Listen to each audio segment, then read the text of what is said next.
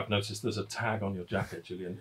Is that something we can, rather than... Yes, well, what I did, I didn't actually buy these. I went in and I borrowed them, and I'm going to give them back after this shoot. Was it like a glass of water or something? No, let's roll this, as they say.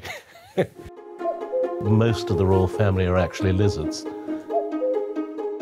So the whole point of this is to get people to buy the tickets for this guy's tour.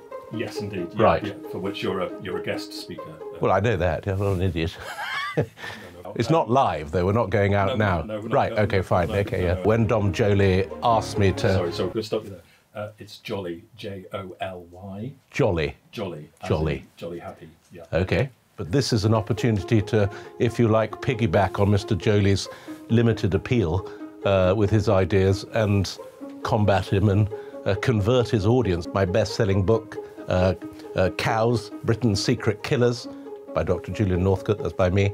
See, just look at this. I mean, everywhere, look at that. Laser lipolysis. That's made by the Chinese to get in our brain. Oh, look, you've got a computer, have you? Yeah, I have. You've got to be very careful with those things because they emit gamma rays, and that can very much affect your brain, can affect your sleep, all sorts of stuff. What I suggest you do is you wrap that in tinfoil. What would I say to Jeffrey Epstein if I had the opportunity now? If you're going to take your billionaire friends off to an island to indulge in underage sex with kidnapped children, I really, really would suggest that you don't keep a detailed log of it. Just trying to drum up some support for this idiot's tour, otherwise no one will come to it.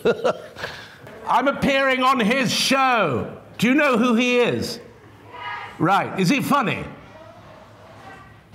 Right, it didn't sound like a vote of confidence, is it? The aliens visiting this planet are moving on from their stage one, which initially seemed to be just anally probing toothless rednecks. So I want people to do their own research, become a critical thinker, stop being sheep. And I think if I've done that, then I've done my job. But I'd obviously still like to be paid for it. That's a side thing. Deeply dippy about your Spanish eyes, Sierra smile, legs that go on for miles and miles.